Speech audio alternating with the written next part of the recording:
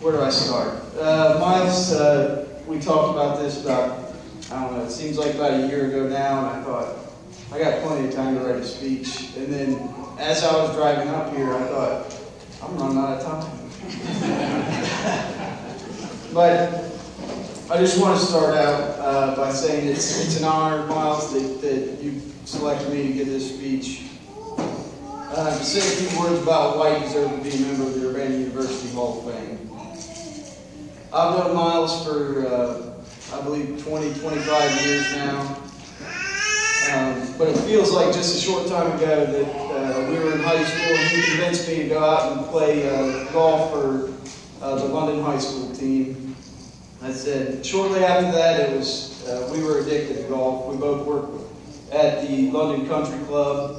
And after work, we'd go home, clean up, and we'd be out there. Most of the members out there were gone by then.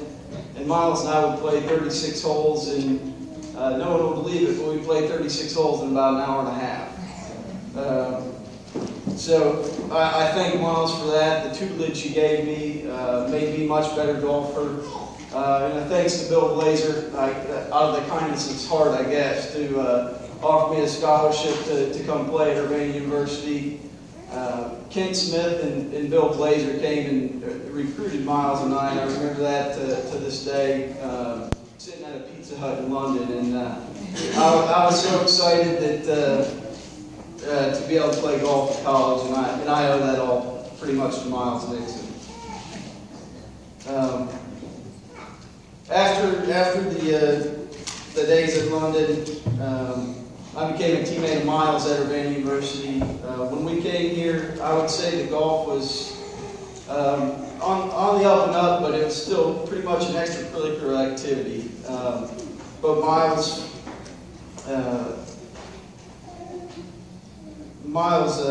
transformed the golf program into a competitive athletic program. He was an extraordinary golfer, a great teammate, a great leader, but also one of the best friends you could ever ask for.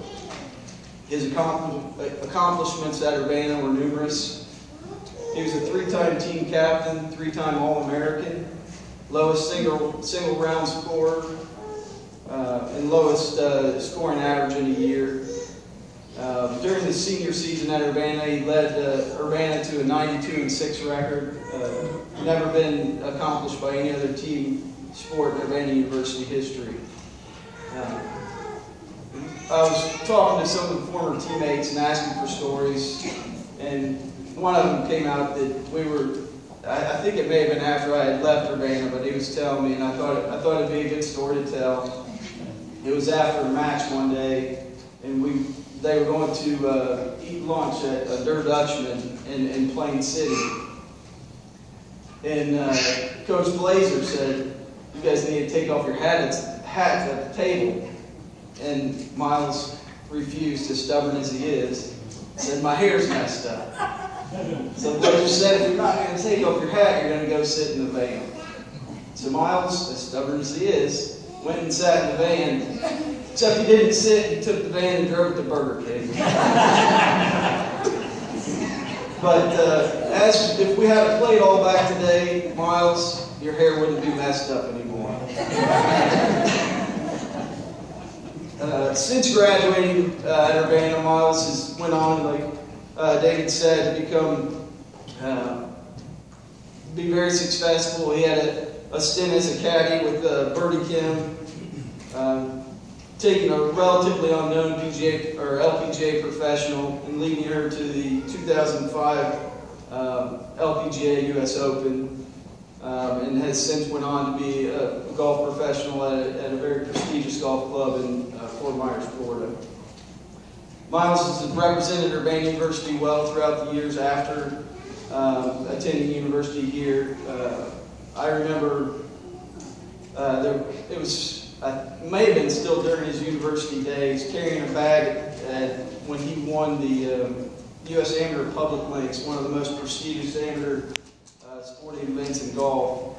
And we went down to San Antonio, Texas, and I was caddying for him then.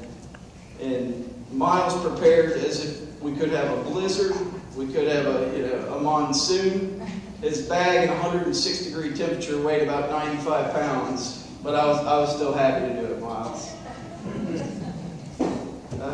I know that being inducted to the Urbana University Hall of Fame is a great honor for you. I know that your parents have always been proud of you growing up, and they would be very happy and very honored and proud of you today. So with that, I'd just like to congratulate you, Miles, on your induction to the Hall of Fame.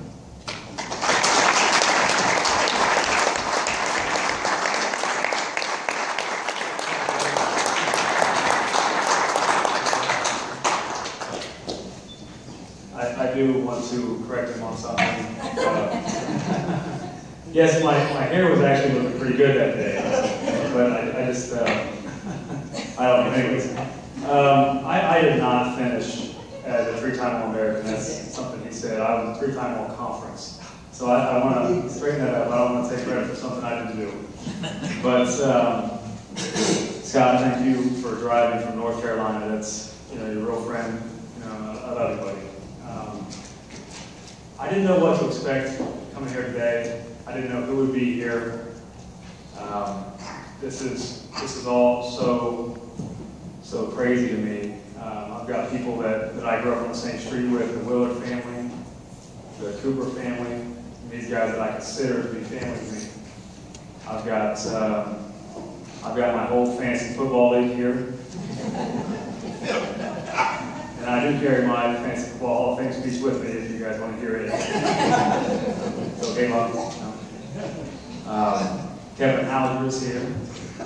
Now, Kevin, are you here because I owe you $40? Or are you here because you like it? $40. I figured. One of my old high school basketball coaches, Coach Darren Long, is here. Darren, I've known you for a long time. You're a great guy. One thing I know about him is that he scored 44 points in a high school basketball game, right? 12 of those shots would have been behind the three-point line if they had a three-point line at that time. Am I correct? You told me that story a million times. All right, that's true. So we know two things about him. One, that he's a pretty good basketball player, maybe. And two, that you're getting old. Because that three-point line, I always remember that being there. Right? Coach Blazer, you mean a lot to me. You were actually the only coach to recruit me to play college golf.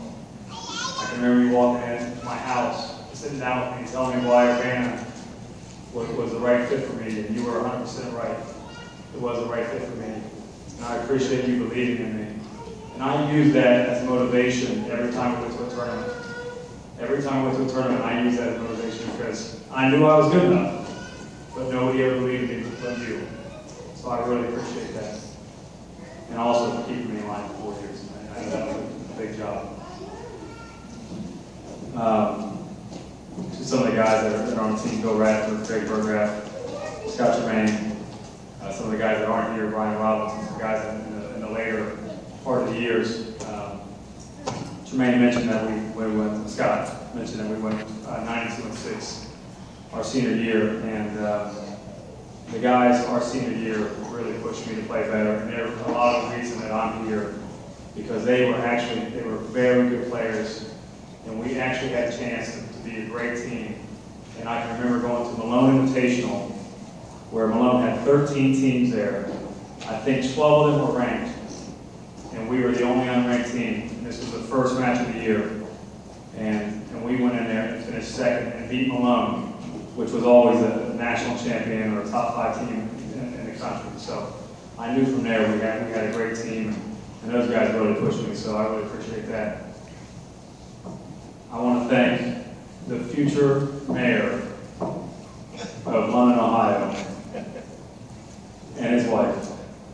I know you guys pushed pretty hard for me to get into the Urbana Athletic Hall of Fame, and I really appreciate that. It means a lot to me that you stepped up. Thank you, Pat. I bet you never expected that, right? All right. I'd like to thank my in-laws for always supporting me. You guys have always been great to me, and I really appreciate that. My sister and her family, 2 new additions. Thank you, Candy. Now you're going to look at me, huh? to my wife and my two lovely daughters, Reese and Lainey. I can't tell you what you have done for me, how much you've changed my life. I cannot tell you how much I love you all. Okay? I love you. All right. Where'd they go? I don't even see them. Where to see this? But after college, they mentioned that I actually tried to play professional golf in Orlando. It lasted about a half a year. I ran out of money. I don't even know if it lasted that long. I ran out of money pretty quick. So I became an assistant golf professional. From there, I was fortunate enough to meet a guy by the name of Kyle Bosco, who's actually a Miami of Ohio University Hall of Famer and a two-time All-American. I got to play with him quite a bit, and he tried to make it on tour, so I tried to caddy for him, and didn't quite work out, but he hooked me up with a girl by the name of Birdie Kim. And Birdie is a lot of the reason why I'm here. She won the 2005 Women's U.S. Championship with one of the greatest shots of all time in golf, and I was a part of that. I'm very proud of that moment. However, caddying, as fun as it was not for me. I wanted something more than that. I wanted my family. I wanted to be around April. I wanted a future son, a future daughter, so I couldn't spend all my time, 30 weeks a year, out caddying. So I decided to come home, talk her into moving to Fort Myers, Florida, so I could still be around golf and play. And we did. She found a job in Fort Myers. I moved to Fort Myers, and now I currently work at Crown Colony Country Club, where I'm the first assistant golf professional, where I give lessons and run golf tournaments. This has been a blessing, and I'm extremely proud of this. I do have one more thing to say. What, Mr. Blazer, the guy sitting next to you, what was your name? This one. Les Baum. I met a guy last week. I apologize, I don't know you. But I met a guy last week that was a wrestling referee. I told him I was coming up here to be inducted into the Urbana University Athletic Hall of Fame. He said, "Do you know Les Baum?" He said he was crazy. Same guy. He said you were such a character. He said he loved every minute of it. He was refereeing the matches. He said he kicked you out of the matches more than any other coach. That's it, I swear. This was last week. So he kicked you out of the matches. He said you were such a character that it just stuck in my mind when he mentioned your name. So I apologize. But as Scott mentioned, he did say that my parents would be very proud of me. And I'll tell you this, that every day I think of them, and I really wish they could see this moment. Because I'm very proud of this moment, and I know they would be too. But thank you guys very much.